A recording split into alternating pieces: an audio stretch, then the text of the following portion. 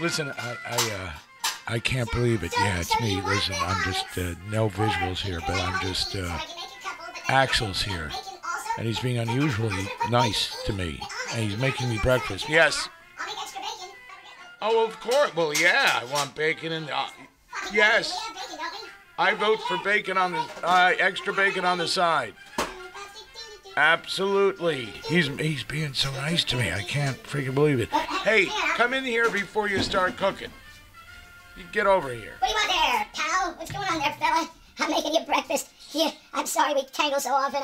I know you're having a tough time lately, and I just want to stop all the kooky bullshit that we always do. You know, that was fine when you were fine, you know, but you're a freaking train wreck now, you know. I realize I don't want to make it worse. Train wreck? So, come on, man. Well, What's going on? I mean, you admit you're a train wreck. I can admit it. I can say it because it's me. I'm the voice in your head. One of many, I would point out, but I think I'm the closest one to the real you. I mean, come on, man. Yeah, well, sadly, I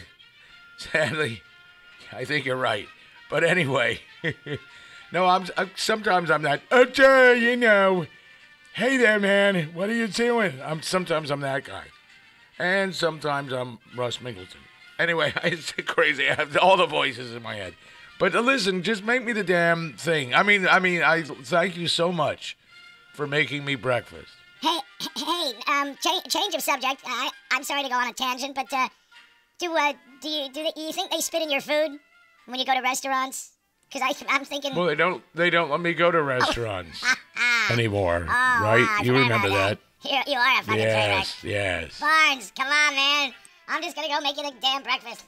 I'm giving you extra. Well, awesome, man. I'll take the extra. I'll take extra bacon every day of the week. Come on. You're my friend. You know that. Thank you so much. Hey, listen, he's actually being nice. I know the kitchen is filled.